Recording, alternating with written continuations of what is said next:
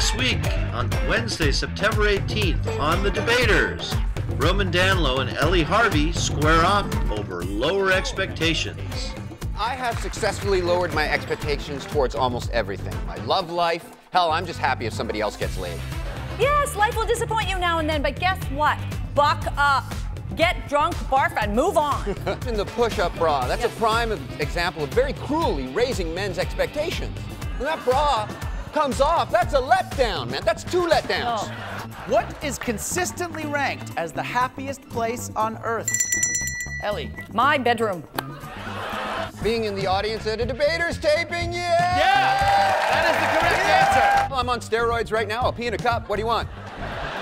We don't care about any of that. We would love to have Wow. a big, juicy steroid sucking freak. We don't care. We'll have you on this show. And then, Pete Zedlacker and Christine Von Hagen square off over zombies versus vampires. We adults know vampires suck. It's in their job description. Vampires ooze sexuality. Zombies just ooze. Vampire has to be invited into your home. They're the undead equivalent of a Jehovah's Witness. Finish off the name of this hit song by 60s pop group, The Zombies. She's Christine. She's right behind you.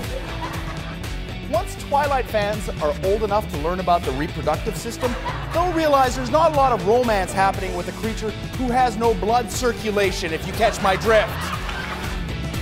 It's The Debaters, Wednesday nights at 9:30 on CBC. Don't forget to join us.